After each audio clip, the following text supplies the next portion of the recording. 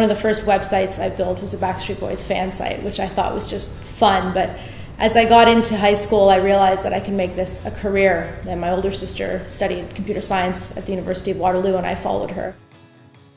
As an Android engineer at Secret, I work on the Secret for Android app. We launched it just a few months ago, and we basically built this from scratch. So day to day, I'm coding features on the app, I'm fixing bugs, I'm refactoring, doing architectural changes, and I'm working with my team members to figure out what are the most important things that we need to do next.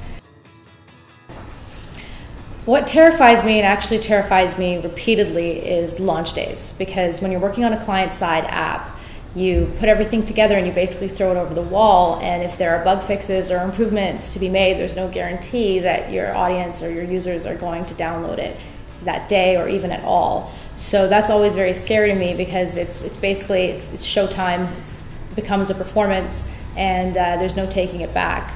Hi, my name is Sara Haider, and I'm the Android engineering lead at Secret. I'm going to be speaking about mobile growth tactics at the Women 2.0 conference this fall.